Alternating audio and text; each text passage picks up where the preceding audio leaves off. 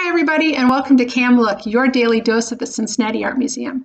Each day, a different staff member or volunteer will share work from our permanent collection. Join us every day at 10 a.m. Eastern for a new work and a new chat. My name's Emily, and I have the pleasure of being the Director of Learning and Interpretation at the museum. And the work I chose today is one that has always caught me when I've walked through the gallery, and it's of poet Rabindranath Tagore. Tagore was primarily a poet, but he also made notable contributions to literature as a dramatist, novelist, short story writer, and writer of non-fictional prose, especially essays, criticisms, philosophical treatises, journals, memoirs, and letters. In addition, he expressed himself as a musician, painter, actor, producer, director, educator, patriot, and social reformer. So he was pretty much a Renaissance man. Through his work, Tagore introduced new forms of prose and verse and the use of everyday language into Bengali literature, thereby freeing it from traditional models based on classical Sanskrit. He was highly influential in introducing Indian culture to the West and vice versa, and he is generally regarded as the outstanding creative artist of the early 20th century India. His much acclaimed work, Gitanjali, I hope I pronounced that right, which was first produced in 1910 and later translated and published in English in 1912, won him the prestigious Nobel Prize in Literature in 1913 for, quote, his profoundly sensitive, fresh, and beautiful verse by which, with consummate skill, he has made his poetic thought expressed in his own English words, a part of the literature of the West.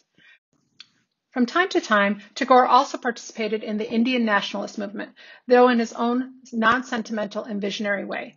Gandhi, the political father of modern India, was his devoted friend. He was knighted by the ruling British government in 1915, but within a few years had resigned the honor as a protest against British policies in India. I chose this sculpture of Tagore because I love his expressive face. Those eyes, that beard, he draws you in, you want to listen to what he has to say. When this was on view in the European galleries, I would pass it regularly and tell myself, I need to learn more about the interesting man behind that amazing face. The creation of this video has allowed me to satisfy that curiosity. This portrait was created by Sir Jacob Epstein, an American expat who lived and worked in London. Epstein was well regarded for his portraiture and the ability to capture in his sculptures the nuances of his sitters. He was a founding member of the London Group, an association of writers and artists promoting modern art in England. During this period, Epstein came into contact with leading contemporary artists, including Picasso, Brancusi, and Modigliani, and met leading figures from around the world. As a result, he received many commissions, which included famous personalities such as Rabindranath Tagore.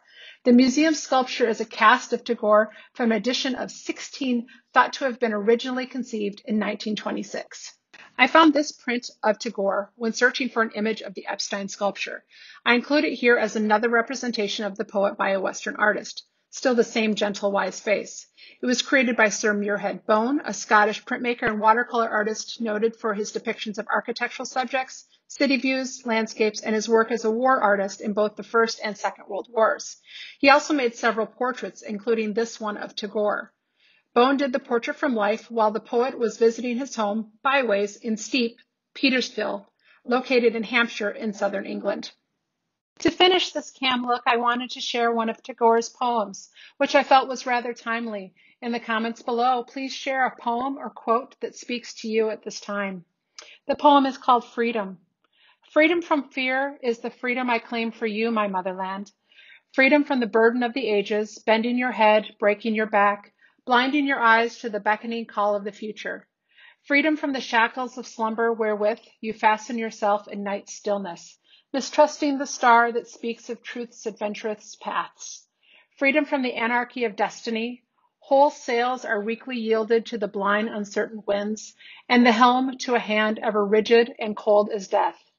Freedom from the insult of dwelling in a puppet's world, where movements are started through brainless wires, repeated through mindless habits, where figures wait with patience and obedience for the master of show, to be stirred into the mimicry of life.